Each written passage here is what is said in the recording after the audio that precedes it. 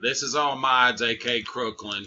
I added some more world model animations for the blast attack, the spirit bomb, and the effect that plays, and the animation that plays when you shoot the Kamehameha and the 10 times Kamehameha.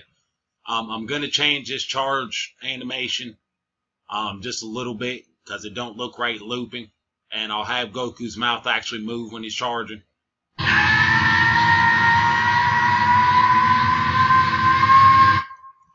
And when you shoot the regular Kamehameha, the effect's not going to go the right way because I got this script on so I can do this.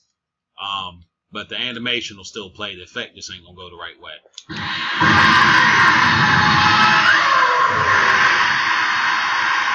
I still have to add the first part of audio to this. But here's the 10 times Kamehameha when you fire it.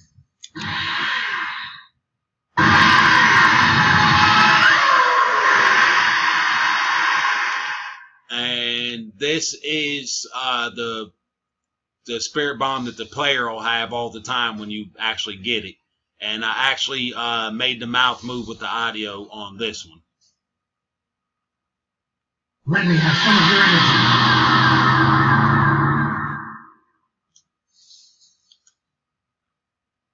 Let me have some of your energy. Which I gotta take one little jaw movement out because it's slightly off. Let me have some of your energy.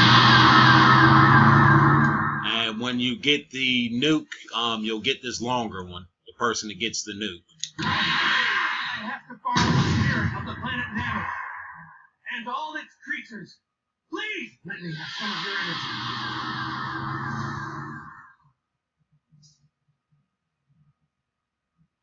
And when he sticks his hand out forward, will be when it hits the ground, and I still have to add the rest of the audio to the back of it and make it so his mouth moves with that audio. I had different audio there, so I had switched it. That's why his mouth ain't moving with the audio that's playing now. It was moving with the old audio. I have to follow the spirit of the planet Namek and all its creatures. Please, let me have some of your energy.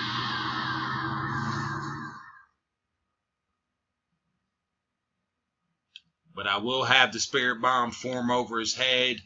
I'm still not sure if I'm going to spawn a model and do it that way or just do it all strictly scripted without spawning a model to make it hit the ground. So I haven't decided how I'm going to do that part yet. But I still got a lot more animation and attacks I'm going to add. And I'm thinking about making the weapon switch kind of like a mod menu type deal. Where you actually go in a little menu to switch your weapons and whatever ones you got unlocked will show up. But other than that, that's pretty much it. Let me have some of your energy. Let me have some of your energy.